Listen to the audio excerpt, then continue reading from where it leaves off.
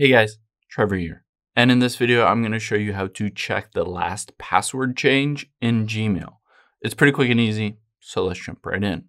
Now, you can do this on any device. I'm on my iPhone. You can do this on an Android, on a computer, it doesn't matter.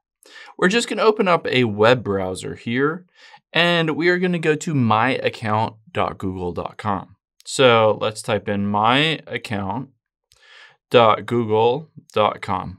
and hit go. You're going to, of course, want to log into the specific account associated with that Gmail address to see when you last changed your password. Now, at the very top after you've logged in, you can see Home, Personal Info, Data and Privacy. We're going to scroll over and tap on Security here.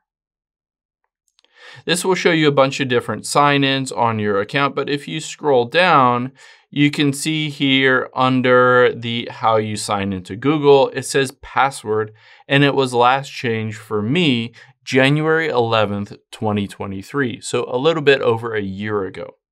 Now, of course, if you don't recognize that you did change that password, you can always tap on it here.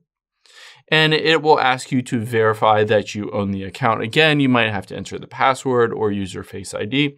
But then, of course, you can just enter in a new password here. And keep in mind, it says you have to have at least 8 characters. You can't use a password from another site. And you can't reuse a password that you previously used. I hope this helps. If it did, hit the subscribe button down below. It really helps me out. And I'll catch you on the next one.